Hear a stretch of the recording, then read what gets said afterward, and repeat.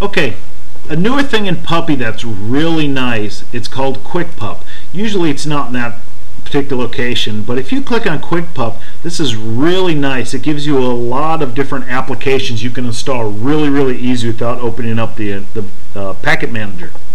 They're broken down into different categories here. If you first install this, what you should do immediately is click on News, and where it says Lucid Puppy News. Now if it's a different version of Puppy, it might take something else, but click on that. It's going to open up a web page if you're connected to the internet.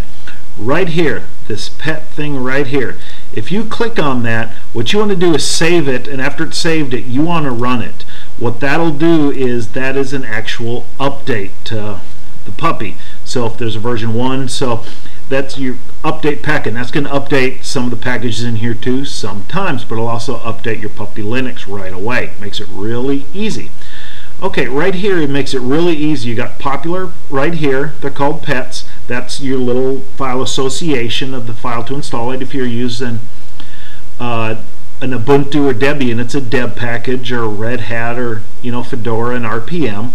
Right here, like GIMP, just click on the icon over here and just follow the instructions. It's going to say, do you want to? Yes. It's going to download it automatically, and at the end, do you want to install it? Say yes. You're done. And right here you got the internet. These are different internet ones. They're called the useful ones. Just click on here too. SFS are some different ones.